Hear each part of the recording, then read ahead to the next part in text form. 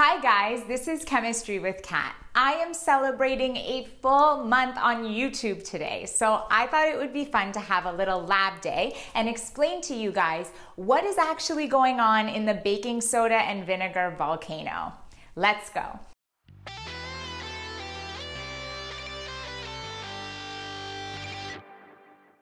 Behind me is the chemical equation for the baking soda vinegar experiment. Here we have baking soda or sodium bicarbonate. Over here we have vinegar or acetic acid, and that gives us carbon dioxide, CO2, H2O, water, and then this strange molecule which is actually sodium acetate. But more technically, it's actually the sodium ion and the acetate anion in an aqueous solution, but we just write it like this.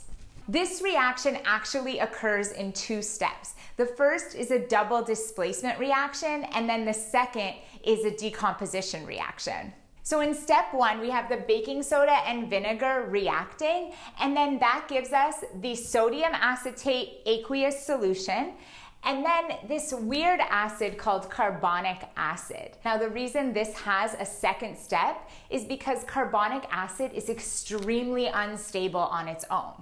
So in step two, we have a decomposition of carbonic acid. Carbonic acid breaks down into H2O water and carbon dioxide gas. So this first step is called a double displacement reaction, and this second step is called a decomposition. When we add these together, the carbonic acid gets canceled out and we get this main equation. And we'll learn how to add and subtract equations together later on my channel. A cool thing about this reaction is that the carbon dioxide will go into the air, and that's the bubbles we see in the volcano explosion. Then we're left with H2O and sodium acetate. If you boil off the H2O and make it evaporate, we're left with an aqueous solution of sodium acetate, which will eventually look like ice. It will release the heat and form a little ice cube. Now, another thing to note about this reaction is that it's endothermic, which means that although there is heat produced in the reaction, it takes more heat to break down these reactants than what it's producing. So it's taking up energy and heat, so it's an endothermic reaction. Now, with my safety glasses on, I will show you what happens when you mix baking soda with vinegar.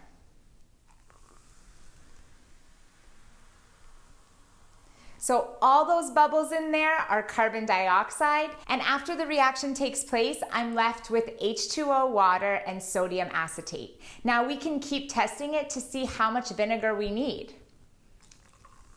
Oh, it's gonna overflow. It didn't.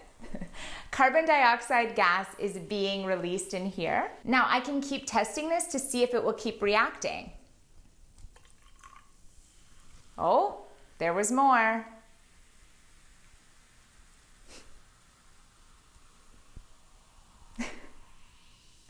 And that's it. Now, if you're working on this with kids, you can go through and work on balancing this equation, which is already balanced, but you can double check. And then you can also test out different masses and find the moles and figure out how much of each reactant you need to complete the reaction, find a theoretical yield of how much gas will be produced. There are really no limits to what you can do with this simple at-home science experiment. If you enjoyed this video and this lab day, please like this video and subscribe to my channel. If you want to see another lab experiment, put it in the comments and I'll do one sooner than a month from now. But other than that, I will see you guys tomorrow for our Women in STEM series.